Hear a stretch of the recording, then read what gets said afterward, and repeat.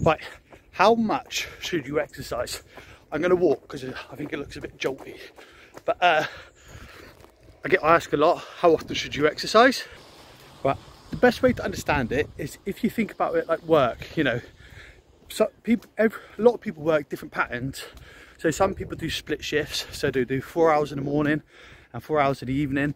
Some people do just early morning, so they'll start at 6, finish at 2, just consistently. Some people just do like daytime, 8 hours. Some people do like 3 12-hour shifts. But each one of them normally ends up with the same kind of wage by the end of it. The frequency is just different of how they work. With exercise, it's the same, you know. You can work out a little bit every single day and you'll be healthy. You could work out more intensely and then do it a few times a week and the outcome be similar. And so like, for example, right now, this week I haven't worked out as much as I should have. So this morning I've got up and I've done a longer run than I normally would to compensate. I need to walk. Compensate for what I haven't done within the week.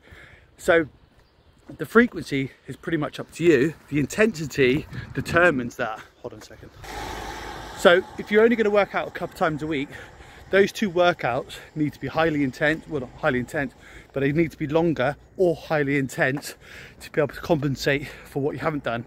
If you can work out every single day, then obviously the intensity doesn't need to be as high and the sessions don't need to be as long.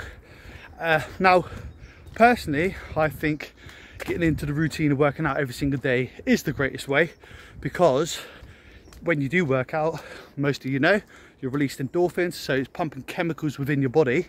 So every single day you're having those chemicals pumped within your body, which helps within the day. And then there's so much with exercising. So like when you exercise, particularly in the morning, when you go to sleep, you know, your brain fills up with stuff.